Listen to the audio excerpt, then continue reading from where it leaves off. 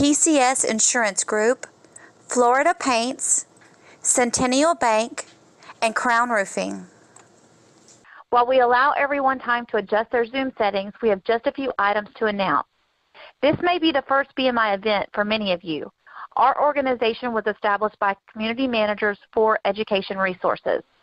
We focus on providing a comfortable environment for managers to learn while also introducing CAMs to ethical service providers who specialize in the industry.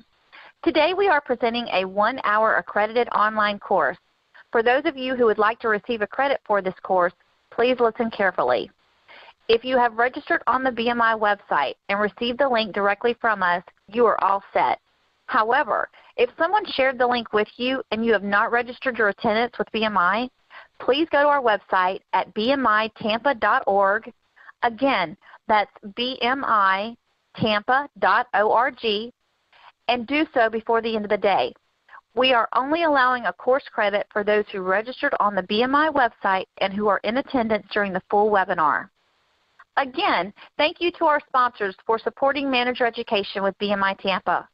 We want to remind you of our summer virtual raffles going on. You can visit our website or LinkedIn and Facebook pages to find out more information, or you can email us. We are raffling off e-gift cards weekly. Please make sure you check our website regularly because we are updating our webinar schedule weekly through mid-September. Just a few quick housekeeping tips before we get started here today. Your chat button will be down here in your bottom screen. Please make sure that if you want to ask a question that you do click on it. Now reminder, not sure if it'll be automatically set to everyone so that when you send a chat message, everyone, all of the participants can see it. If you want to just send a private message, you'll just click this and go down and pick the person you want to speak with. If you're having technical difficulties, I do recommend that you choose me and send me a private message. I'll do all that I can to help you. And we will be opening up for Q&A towards the end of the session. At that point, I will unmute everyone, but in order for you to be heard by us, you will have to probably unmute yourself automatically on your end as well if you haven't already. So that should do it. Enjoy the webinar, everyone. All right, perfect. We'll go ahead and get started. We'll start slow here, see if anybody else trickles in. My name is Chris Perez. I'm with Specialized Pipe Technologies. We're going to be giving this course on plumbing system basics and pipe life extension today.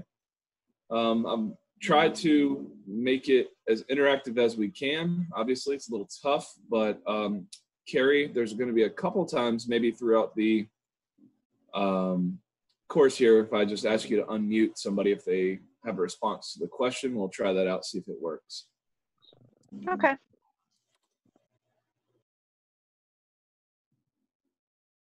All right, here we go. What you're going to expect from this CEU. We're going to learn about how multi-unit plumbing works. We're going to introduce you to the 3 most common water and sewer drain pipe problems, and obviously receive some information to help you guys out in the future. We'll focus mainly on drain pipes. We're going to talk briefly about water pipes, but you know, in this class it's going to be mostly about drain. First opening question, where I will ask Carrie to unmute any of you if you raise your hand or say you've got a question or an answer. Does anybody in this CEU know what type of pipe was used to plumb your building's water, sewer, or wastewater systems? If anybody has an answer for that, we can unmute you real quick so you can let us know or type it in the chat. And all the second part to that question would be thinking back over the last couple years, 6 months, whatever, if you've had a common pipe problem or a pipe emergency, now would be a good time to share your story and we can talk about it. Nobody has anything, we'll just keep it moving. So the definition of plumbing. Definition of plumbing is described, it's the system of pipes required for the water supply, heating, and sanitation in a building. What I like to say is, in the beginning, on the back side of this slide, you can see it looks like a condo building or could be a commercial building, and you can see the plumbing inside. This would be the wastewater plumbing that you see. And you'll see multi-levels here. You'll see the fixtures as well as the pipes coming to and from them. The sanitation part is all the water that leaves those fixtures and leaves the building. Those would be sanitary pipes. Anything coming in would be so-called supply lines. Anything coming from outside the building into it to feed those fixtures, and anything else that's in the building would be the supply side. What I like to try to do is equate the fundamentals of the plumbing system to a tree. That way everybody knows it's a base. Everybody's seen a tree, knows about a tree, has touched and felt the tree. So here you can see the layout of the tree and some of the terms on the tree. And next couple slides, we'll show you guys how those interact with what a tree would be. So the trunk, the main line of the tree trunk that comes up, what we would call is a main, or it could also be called a stack. It goes up vertically, or it could be horizontally, and feeds kind of all the rest of the tree. The branches are what we would call the lateral lines in plumbing. So those come off of that main line, and they start heading over toward where the bathrooms, kitchens, and any other fixtures could be. The twigs on the tree would equate to each fixture. So that would be the bathroom group. So you could have one lateral coming off and then feed one bathroom group and another bathroom group. And then finally, you get the leaves, which would be the plumbing fixture itself.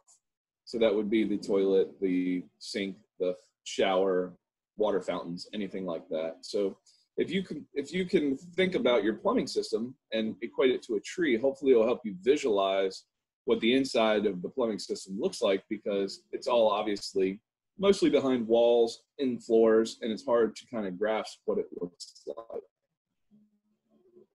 Here you'll see a definition of a pipe. It's a tube, metal, plastic, or any other material used to convey these substances. That could be coming or going. So that could be the supply or the drain side. We're going to talk about the most common plumbing materials used in the last 50 years.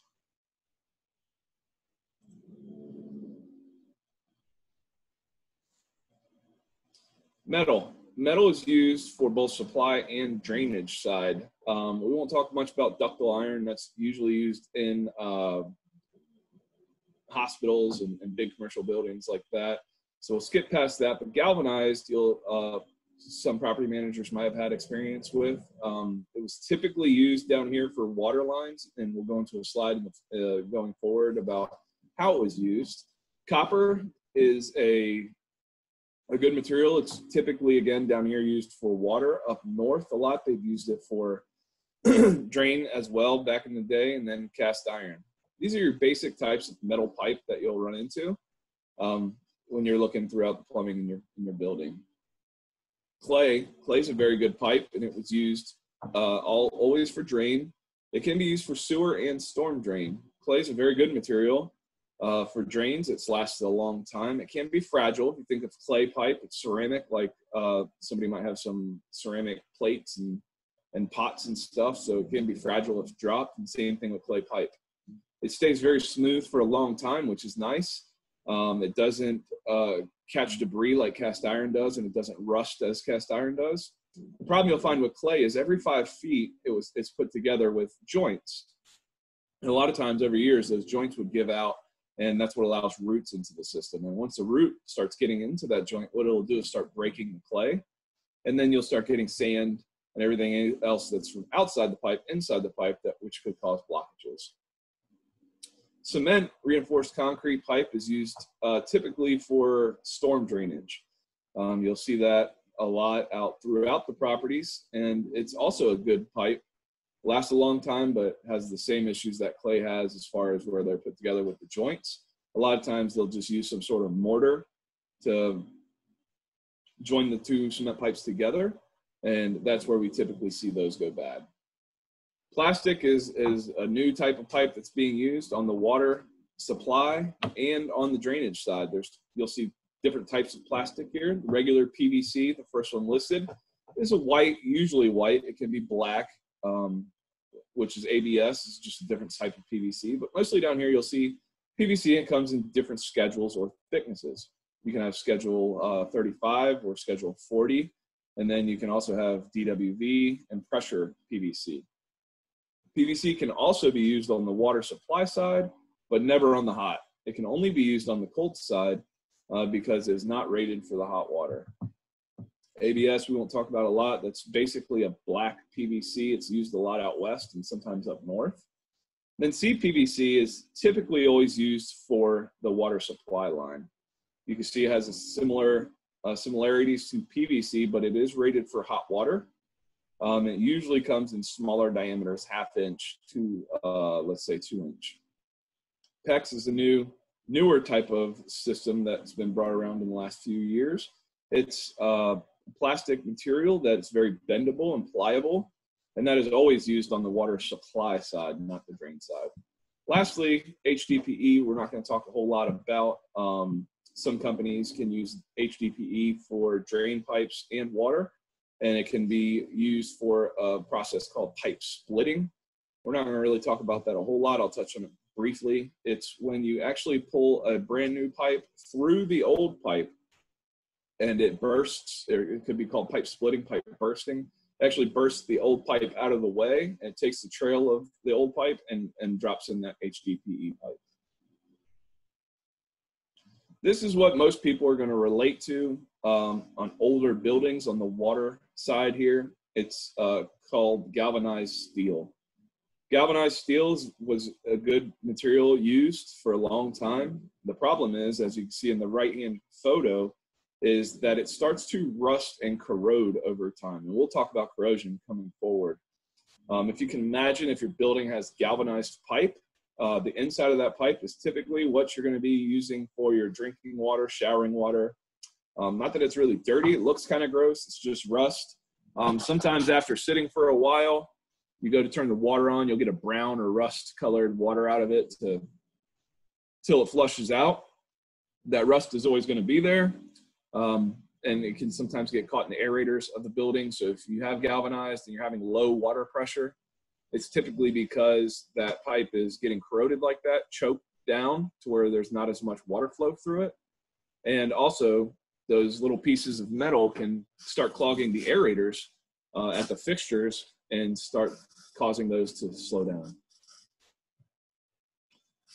A little later, after galvanized, hard and soft copper started being used. This is from the 60s until present. It says 1980, but people are still using copper water lines. It's a good material. It doesn't do well with the water down here in Florida.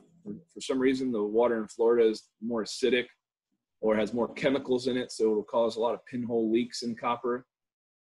Copper is almost always used in commercial applications, especially when it comes to hospitals and commercial buildings and new construction today. Copper lasts a long time. You typically don't have problems with it, and it's very sturdy.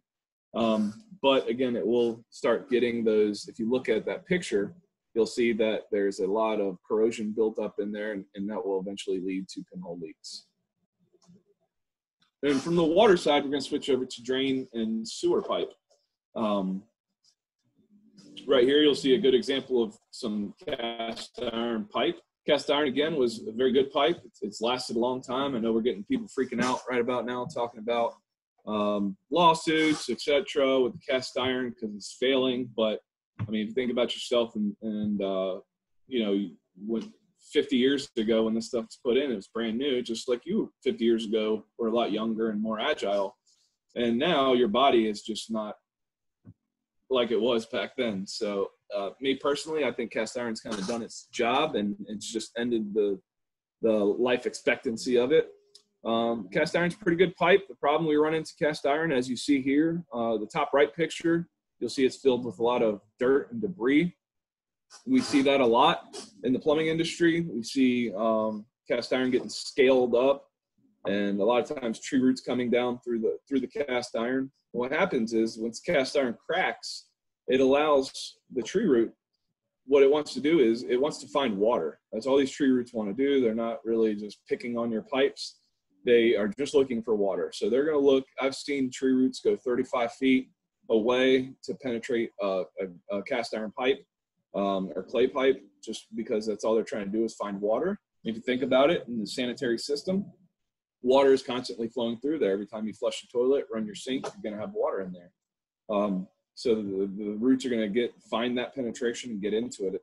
Commonly, people ask, well, why do I have roots? I don't have a tree, but it's on the other side of my house. Well, I've seen roots travel that far to get into the pipe. A lot of times that scale buildup will also cause backups, because if you look at that bottom right picture, you'll see that there's not a very smooth passage. So when we're thinking about sanitary, we're thinking about everything that you flush down that toilet. So paper, a lot of times will get caught. If you even think about when you're showering, little pieces of hair, eventually what that does is it starts catching onto those rough surfaces. It'll eventually build a dam. Typically, you would have a plumber come out and snake it, which is great. It'll clear the blockage, but it really doesn't scour the outside of that, the inside of that pipe and get it clean. It's more of a temporary fix when you have the traditional plumbers come by and snake those pipes. After 1990, most people started switching to plastic from metal. There's a few reasons for this. One of the reasons is cost. When we think about cost, it's not only the cost of material, because metal is much more expensive than plastic, but also the cost of labor. If you think about the cast iron, it's very heavy. It takes a lot to install it. Back then, you had to lead and oakum the joints. So you had to have a torch, you had to have lead, you had to pour the lead around there, wait for it to soften up or to harden up, and then you can move on. With plastic, they're able to just glue the fittings together, and it's a very quick process. So you save on your labor, you save on your material. It's all in all a cheaper alternative, and it supposedly lasts a very long time. Plastic stays smooth. It doesn't allow for the buildup like the metals do when they start rusting or corroding. And you typically don't have much trouble with plastic. Only thing we run into a lot with plastic is pitch issues, or a lot of time, because it's not as solid as the metal, it can start to sag. And if you'll hear any plumber talking about, or any pipe rehabilitation company talking about a sag in the pipe or a belly, that's because that plastic is just kind of sagging down and it's holding water. So if you think about it, but you want the pitch to be nice, slow, and constant.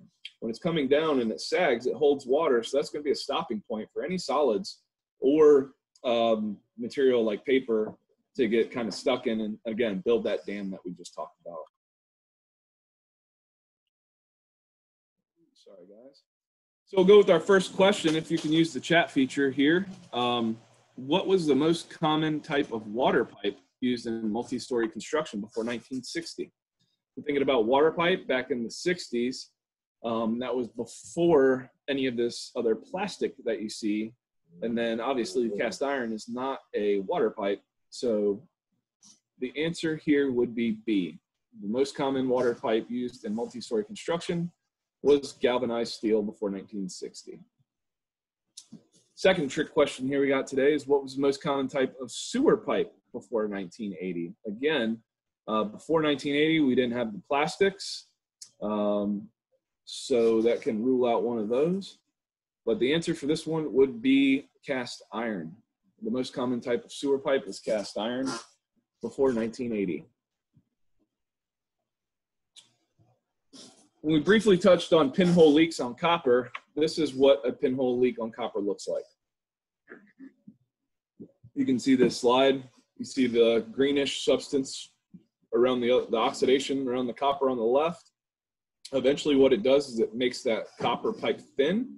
And with copper being under constant pressure, it'll eventually poke a hole through and you'll get that pinhole leak. Here's a description of corrosion. It's breaking down a material, and it's typically on metal. It's where chemical reactions happen again, which down here in Florida, we have a lot of chemicals in our drinking water, and that is very abrasive on the copper. Up north, they seem to have a better water quality. That's why down here, you'll see a lot more water softeners, where typically up north, water softeners aren't as big of a thing. The water quality down here is just poor when it comes to copper, so that's why almost every plumber nowadays is doing everything with plastic. Here's another example of a pinhole leak here on the copper. You'll see this is a copper fitting with a 90. It typically doesn't happen on the fitting. It's normally on the pipe. The reason being is the fittings are always thicker material than the pipe is. I don't know the exact reason. I'm going to assume because they have to bend it and they need it to be thicker. But here's some results that will happen because of corrosion. You get water leaks, poor water quality, like we talked about with the galvanized, and again, lower water pressure. So if you think on both ends of this, copper or galvanized, the lower water pressure on galvanized is going to be the corrosion inside the pipe because it's blocking off the passageways, whereas the lower water pressure in the copper is because now you're shooting water out of that hole. Now, granted, you should find it pretty quickly because it should show up in some drywall, unfortunately, or in somebody's unit, but sometimes not. It could be a low leak, and it's just causing your pressure to not be as strong as normal. So the point of that is if you start seeing any sort of water pressure fluctuations, you should probably start looking at some of these causes. In sewer pipe, right here we're looking at a piece of cast iron. That's a really good example. This actually came off of somebody's condo. It's pretty bad shape. As you can see, all that rust layers build up. So what happens is it starts rusting in layers. If you look at the top right and kind of bottom left of this picture, you'll see where there's multiple layers of this rust. So a common misconception is somebody says, well, we're a snowboard community. We're only using it half the time. We should get twice as much use out of our cast iron. Well, that is false because cast iron likes to be wet. If it stays wet, there's less chance of it scaling and rusting like that because it's in constant use. What happens is when the snowbirds go out of town, that starts getting a layer of rust built around it. And then that rust hardens, everybody comes back, they start using their facilities, and then again in 6 months they go back out, everything dries up, it rusts another layer. Sometimes what can happen is now when people start coming back and start flushing things, it starts knocking off pieces of those scales, and that can cause a backup at a lower unit or a unit down line. So here we'll see what happens with corrosion in metallic sewer pipe. You'll get some cracking, slow drainage, blockage, stoppages. These are all red flags. If you get any slow drainage, blockages, or stoppages, you probably want to get a plumber out there because they can respond more than pipe rehabilitation companies. They can get there a little quicker. But if there's, you get somebody out there to clear the blockage, you kind of want to follow up with a really good camera inspection. We'll talk about the camera inspections coming soon. Now we're going to talk about the differences between traditional pipe replacement and pipe lining or rehabilitation. This is a good slide. You can see here, you can see in the background, you see the cracked cast iron in the wall. So when we look at this, we say, when pipes are starting to leak, what are our options? Well, not only what are your options, but what are the steps? So usually when we're doing this in person, I'll talk to people, and it's kind of weird just talking to a screen by myself. But if somebody can answer in the chat kind of so if you had a leaking pipe, what are you going to do? What's the first thing you're going to do? The first thing we're probably going to do is maybe call a plumber. That would probably be a good starting point. Maybe we're going to call our insurance company. Might have to call a water restoration company. So as you see, the small crack or a large crack, as you can see in this slide, could cause a lot of damage, a lot of confusion, a lot of aggravation. So the point is, if we can not cause any more damage or any more headaches with a pipe restoration or lining over traditional replacement, which we'll talk about here going soon, let's try to do that. And I think a lot of the problems is people just don't know about pipe replacement. So what is the difference between conventional pipe replacement? And when I say conventional, I'm talking about ripping the old stuff out and putting new PVC in, and non-destructive pipe restoration, which could be lining, pipe splitting, epoxy coating. I like to think of conventional pipe replacement as almost being a last option. Or if you think about the differences, it would be the difference between a flip phone and a smartphone. You know, the flip phone works and it's good, but in today's technology and today's standards, the smartphone, you know, is just more common and more used. So although the flip phone works, and again, the conventional pipe replacement works, the smartphone and non-destructive replacement would almost be a better option most of the time. In conventional pipe replacement, everything between you and the pipe needs to be removed in order to get to the pipe. So this is a good example. This looks like a restaurant. They could have had some failing pipes. It made a complete mess inside of this restaurant. You can see where they got new pipes going in, that new PVC we talked about. You got dirt piled up everywhere. I actually went to somebody's residential home not too long ago that their home looked like this. So the only thing why we got called out was that they couldn't get to one part because it was under the footer. And when I walked in, I wish I would have took a picture. The lady, after explaining to her that, you know, pipe lining could have been an option, was completely defeated because her house was destroyed. So that being said, you know, traditional pipe replacement has its place. I like to say if you can see it, feel it, touch it. If it's outside, if it's in a garage, exposed, that would be the best option for conventional pipe replacement. Anything in the wall and a slab, you know, that's tough to get to. The conventional pipe replacement should be your last resort. Again, pipe lining and epoxy coating isn't for every situation. Sometimes that pipe's too far gone where it cannot be rehabilitated and it has to be conventionally replaced. But a lot of times with camera inspections that we'll talk about in the future and going forward in this presentation, you can catch that stuff before it gets that bad. Non-destructive pipe restoration, there's a few things. You can use cured and placed pipe lining, CIPP. See the cast iron on the left would be after it was cleaned, and the cast iron on the right is after a liner was put into it. You can also do epoxy coatings as well.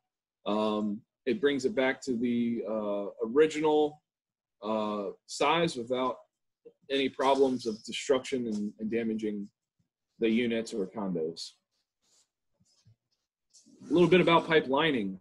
So on this slide, it's a little untruth. So it can be done for 1.5 inches. Most companies will go down to just 2 inch, and then again up to 36-inch pipe diameter size. Now with the lining technologies, there's some contractors that are working for the city that they'll actually line up to 72 or 96-inch pipe. Carries a good warranty. Most manufacturers have a 10-year manufacturer's warranty and a 10-year labor warranty. Most pipe replacements in Florida, the Florida statute says that the plumbers only have to give you a 1-year warranty. So typically that's what the plumbers do. They'll give you a 1-year warranty, whereas here you get 10 years. So the warranty is better. It has an estimated service life of 75 to 100 years, which is also good. Hopefully that stuff will outlive me. Pressurized water lines, I won't talk a whole lot about this. There is systems out there for it. You're looking at a galvanized pipe here. Obviously, one on the left is full of corrosion and rust. The one on the right has been epoxy coated. I don't like to talk about this a whole lot because I don't believe the technology is there yet for it to be perfect on anything smaller than 2-inch pipe. And the reason I say that is because anything less than 2 inch, you cannot get a camera in there to verify that it's been done really well. I've seen problems with this epoxy coating on water lines where it's completely blocked off 1/2 inch or 3/4 lines. And then again, you got to go through and cut it all out anyways. So I would say anything under 2 inch, it's better just to get it cut out and replaced. Anything over, you know, you can start looking at the epoxy lining for potable stuff. Here we'll talk about some advantages of pipe rehabilitation. So again, it's trenchless and it's non-destructive. So you don't have to tear up the floor. You don't have to get into the wall. You don't have to deal with paint. Only time that's different is on high-rise buildings. You can drop a liner for about 50 feet. So if you have a 10-story building, you will have to make access 1 per stack around halfway. So let's say the 5th or 6th floor. But again, it's still better than having to access every single unit all the way down. It's less disruptive and faster. So once the pipeliner's dropped in place, it takes 3 to 4 hours to cure. As soon as that inner bag or the inner tube is pulled out, you can go right to flushing the pipes, which is nice. One good thing that's not talked about here is no permits. As of now, there's no permits required, so you don't have to get the city involved in your business. We can kind of come do your thing and get out of the way. Whereas with traditional pipe replacement, everything's permitted and has to be inspected, especially with COVID stuff going on now. The less interactions you can have with people outside, the better. It avoids damages, not only to buildings, but landscaping. I said, you know, if it's outside, it should be dug up. Well, the caveat to that would be if you have beautiful landscaping, you know, you probably don't want to dig into the grass, or if there's tree roots involved. Parking lots, that goes pretty much unsaid. Why tear up all the asphalt and concrete? You don't have to. And any reconstruction costs. So even if the pipe repair or lining compared to the actual pipe replacement is the same, it's typically cheaper. But what makes the job even more expensive would be putting back that drywall, putting back the paint, any wallpaper, crown molding, stuff like that, cleaning, anything involved with that. Because if you can imagine, if you refer back to that other picture, you know, there's going to be a lot of dust created. It's a long-term solution, and like I said, little to no access. Again, access is coming into play more on high-rise buildings than you know, 2 or 3 story condos. Here's just some traditional pipe repair stuff. Basically, again, it's disruptive. Remodeling, reconditioning. Again, with the code, you have to, if you're changing any pipe, it has to be up to code. One thing I didn't touch on was, especially in high-rise buildings or multi-story, if you take that cast iron out, that is, cast iron is a very sound dampening pipe. So if you're on a high-rise building and somebody takes out the cast iron to replace it with PVC, now every time a unit above that unit where it's been replaced flushes their toilet, they will actually hear the water come down through the walls, and it's very annoying. We've actually had to go through and line through that to try to help people reduce the noise. So the big thing is, again, with the noise. Cast iron, if you're lining it, will still retain its thickness and sound dampening qualities, and the liner just makes it that much better. Our third question of the day is metallic sewer pipe corrosion. And metallic sewer pipe, well, that doesn't make any sense, whoever wrote this.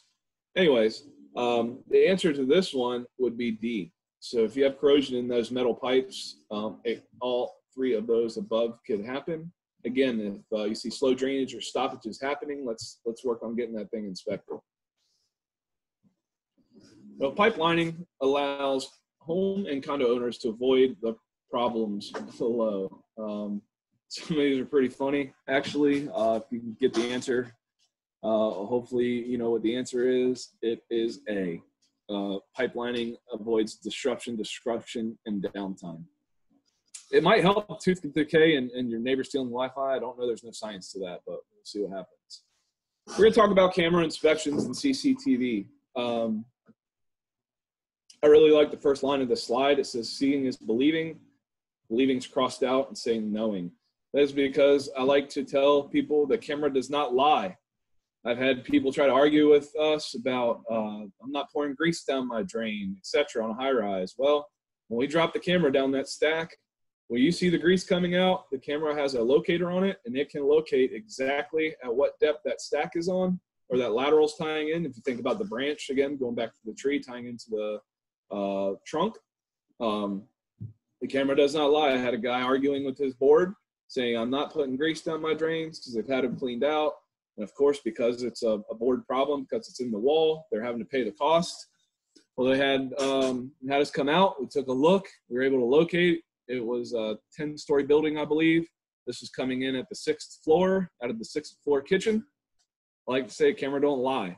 So once the flip side to that is, you know, once you do camera things, you're kind of held responsible now because you know. You can't look past these anomalies in your pipe, and you're kind of responsible for getting them fixed. But again, if you can catch it early, it could help decrease any insurance premiums or insurance claims. I like this slide a lot. This stuff on the right was stuff we actually got off of jobs. So I try not to talk bad about plumbers, but the slide on the top right was actually pulled off of one of my jobs. They were having backup issues and didn't know why. They had a plumber out to clear the drains and snake them.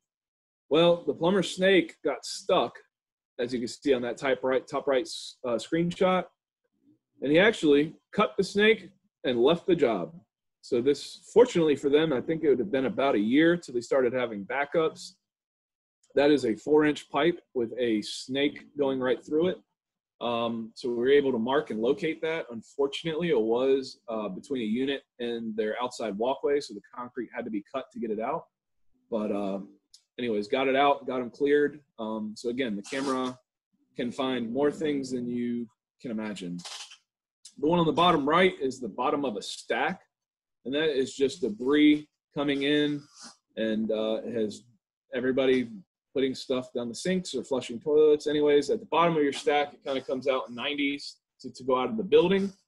And a lot of times that's what we find, the bottom of the stack being completely blocked up with stuff. So you can imagine water will still drain through there, albeit slowly.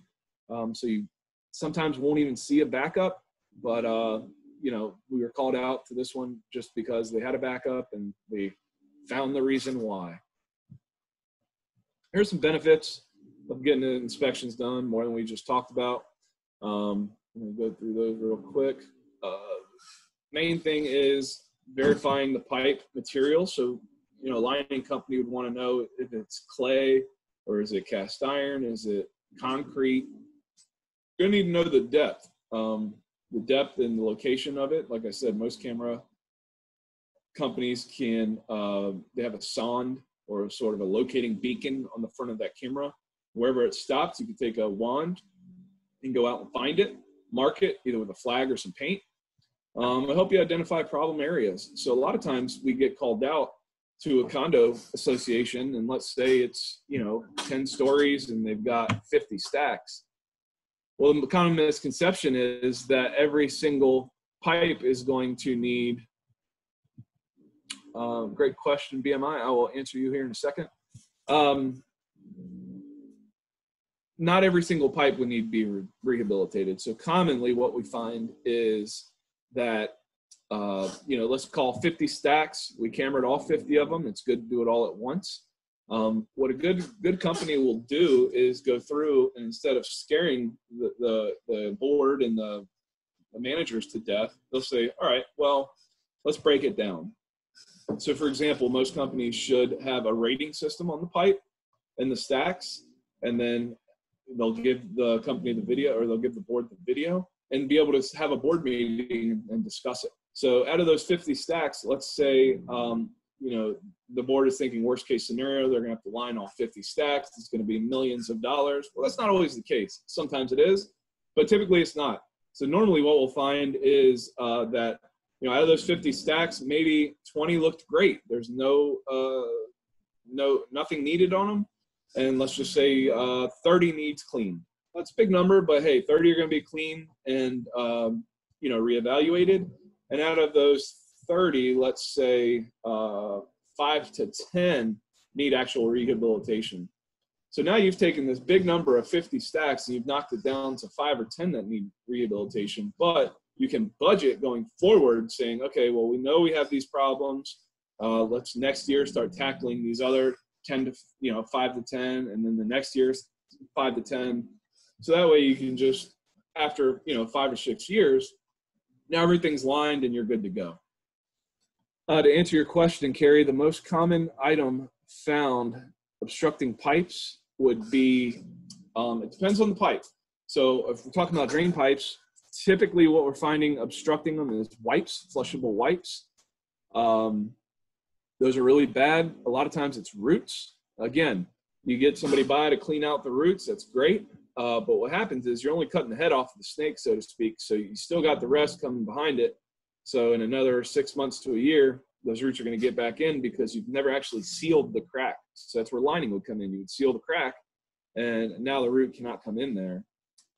We've found all sorts of things, from toys to cell phones, old plumber snakes in the pipe.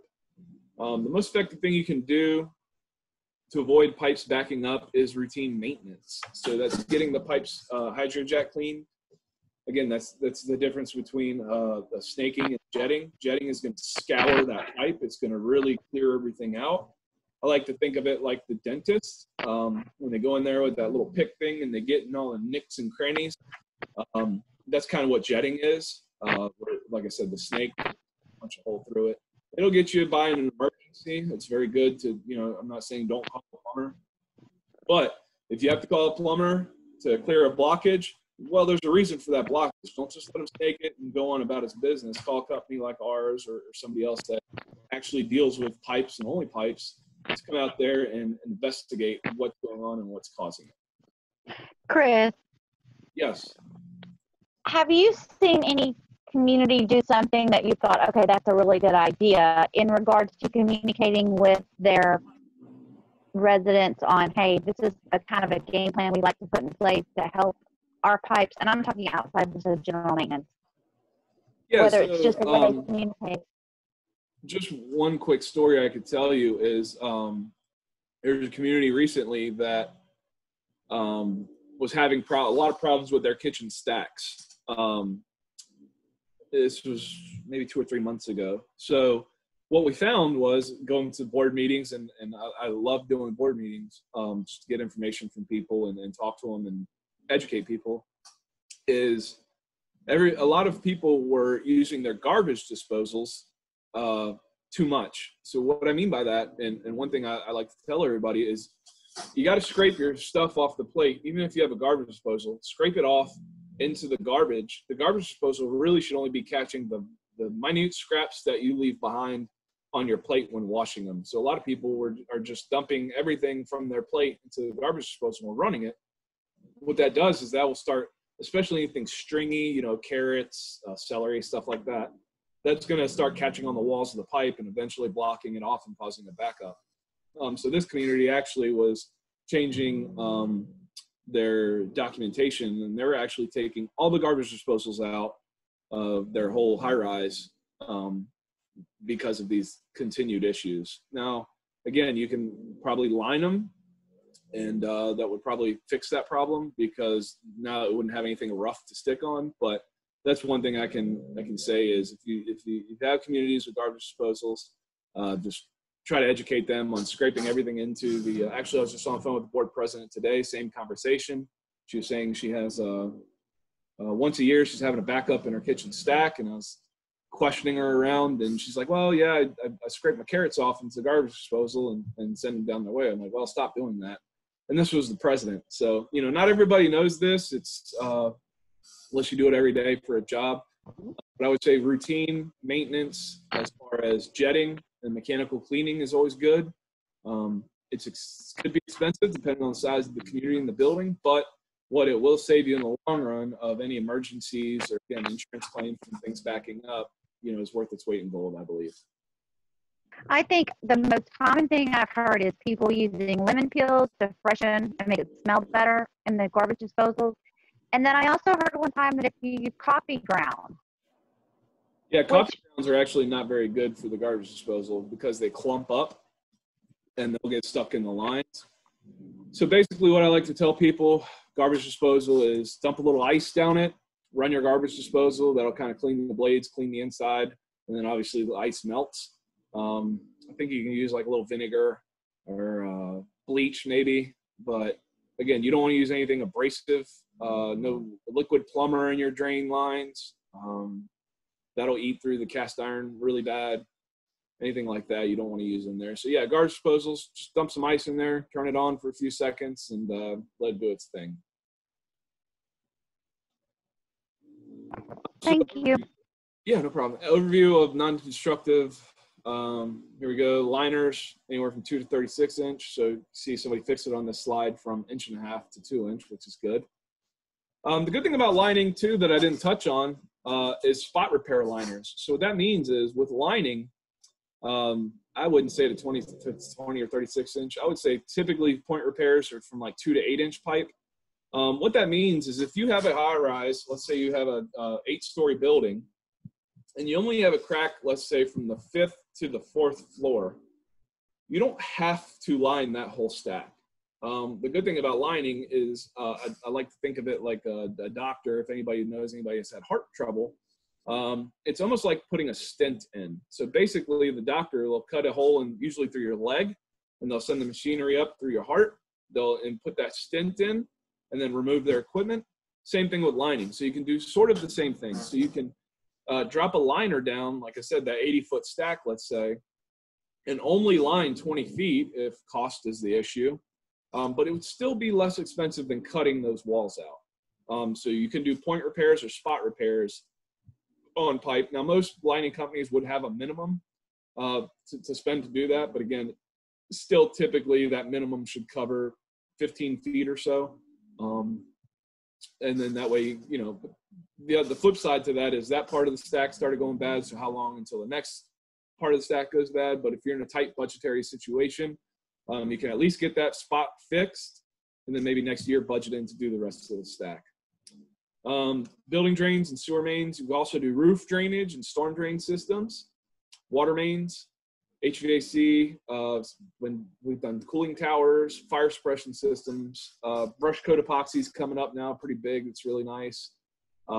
There's a lot of options. So the point is, the point of this class is mainly to teach you about pipes, but also give you some other options. You know, everybody just thinks pipes broke, call plumber, dig, break open walls. Well, now hopefully you know that there's other solutions. And again, pipelining isn't for every single situation, but it is for most. Here, I think this is one more question after this, but this is our one of our last questions. What does the acronym CIPP stand for? That would be cured in place pipe.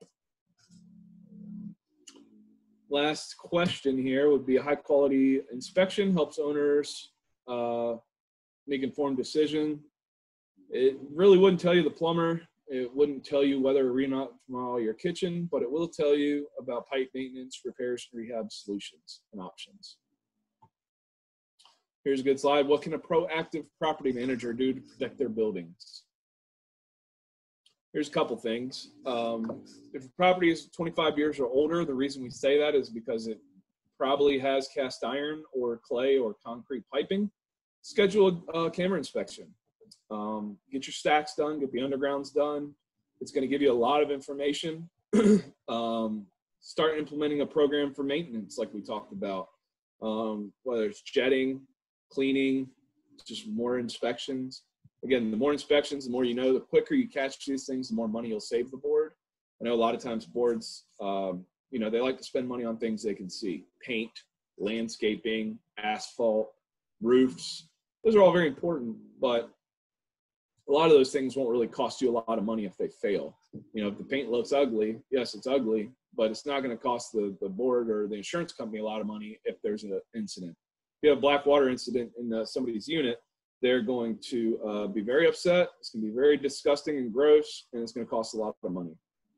Lastly, maybe start a reserve fund. A lot of condos and boards are focusing on things that you can see. The pipes, you know, a lot of time get forgotten about. So until there's a problem, nobody thinks about it. So it's very important to start thinking and talking about it. If you don't do something this year, start at your budget meetings at the end of this year, start talking about next year and how you're going to do those. I'll show you guys a couple samples here. I'm going to stop sharing my screen so I can see myself.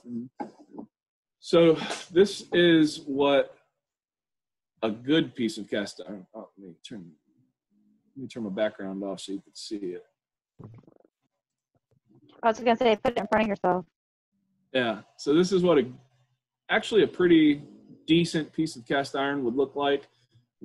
But you can see in here, this is the scale build up. You can see how rough the edges are. I mean, if we were inspecting this, we'd probably say, you're pretty good. It could use a cleaning. But as you can see, these rough edges on the bottom, you can see how those would start catching hair and paper and debris. that same piece of pipe, after being lined, this is what it would look like. So this is what the liner looks like. I get a lot of people that ask me, how thick is it? Is it going to really choke down the pipe? As you can see, it's not very thick. It's thick enough to provide support. It is structural. And the other part is you can see how smooth that piece of pipe is now. So you can go from that roughness to that smoothness, and everybody's happy. And that, my friends, concludes this CU presentation. We can answer any other questions if anybody has them. And the Angel Soft. Yes. You saw that? Yeah, that Angels. Go ahead, I'm sorry. Angel Soft, Charmin, a lot of those, although they feel good on your hiney, they do clog up the sewers more than not. So a lot of times you'll see our guys, sometimes on the reports you'll see that we recommend Scott or any other sort of as thick paper. Again, it just all depends on the situation with your pipes. If they're very rough, that thicker paper is going to catch more. If your pipes are smooth, and let's just say they're lined, you can probably get away with the Charmin or any other nicer branded toilet paper. So the question that I asked him, guys, was I had heard one time that Angel Soft was the best toilet paper to use because it does break down easier in the plumbing system. But you're saying no. One of the worst ones is Charmin. Like I said, fortunately, it feels great on your hiney, but it does clog up the sewers a lot more. It doesn't break down. I'm going to open up the poll now for the evaluation of this course. And if you guys would please go on there before you log out, make sure you fill out the course evaluation. And I'm also going to unmute everybody here. Yeah, if anybody has any questions, feel free to ask them. If I can figure out how to do it, bear with me. Okay, you're all on my end, you're all unmuted, so you might have to unmute yourself on your side. Do we have any questions? Well, it means I did my job. Nobody has any questions. They're shy today. Well, I thank everybody for coming. Hopefully it didn't put anybody to sleep. Hopefully it was somewhat informative. And if you have any questions, you can reach out to me. I'm glad to meet with you in person or via Zoom with your board. I really enjoy doing board meetings and just educating them on, options and cleaning for sure. Thank you so much, Chris. We really appreciate your time today. And I want to thank all the attendees for coming. I saw some people did unmute. Did you guys have any questions?